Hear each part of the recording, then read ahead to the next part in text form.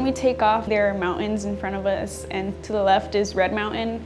You see all the houses and you see all the cars, and they're so tiny. You see the crop circles and you see other planes flying. It's such a pretty picture to see.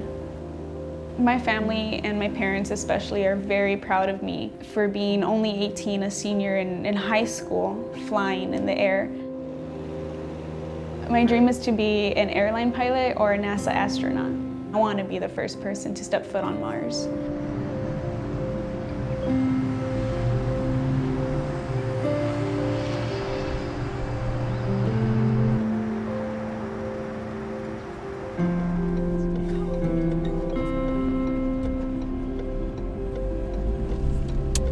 If we didn't have the aerospace program, high school would be very boring.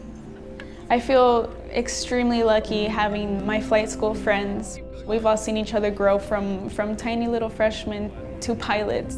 For many of us, we'll have our pilot's license before we get our driver's license. There's no way that I would have been able to afford this if it weren't offered at school. And it feels so good knowing that I'm in control and that I'm barely 18, I'm barely becoming an adult, and I'm already stepping foot into my career.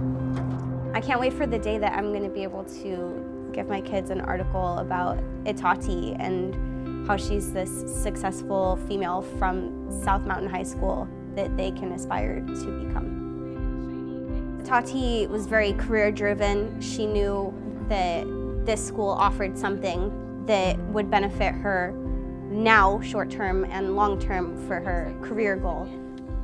We're focused on giving them those skills so that they could succeed in our school as well as outside of our school.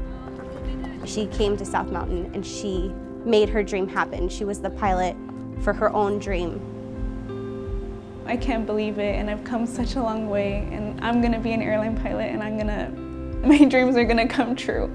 And you know, I've worked so hard for it, and we've all worked so hard for it. Seeing an airplane, a commercial airplane, and us knowing that, hey, that could be me one day, and that is going to be me one day, it's a great feeling.